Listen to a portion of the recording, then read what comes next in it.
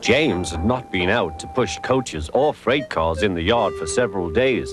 He was feeling miserable. Oh dear, he thought, I wonder how long I shall have to stay in the shed. Will anyone see my red coat again? Why did I go so fast that I made a hole in one of my coaches that had to be mended with, of all things, a passenger's bootlace? At last Sir Topham Hatt arrived. I know you are sorry, James, he said, and I know too that you want to be a useful engine. People are laughing at my railway, and I do not like that at all. I will try hard to do my best, said James. That's a good engine. There's nothing like determination. I want you to pull some freight cars for me.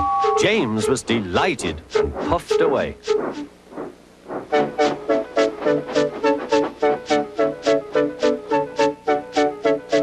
Here is your freight train, James, said Thomas. Have you got some bootlaces ready? And he ran off laughing. Oh, said the freight cars. We want a proper engine, not a red monster. James took no notice and started as soon as the conductor was ready. Come along, he puffed. We won't, screamed the freight cars.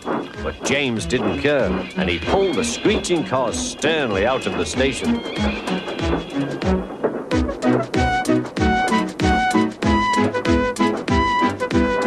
The cars tried hard to make him give up, but he still kept on. Sometimes their brakes would slip on, and sometimes their axles would run hot, and each time the trouble had to be put right.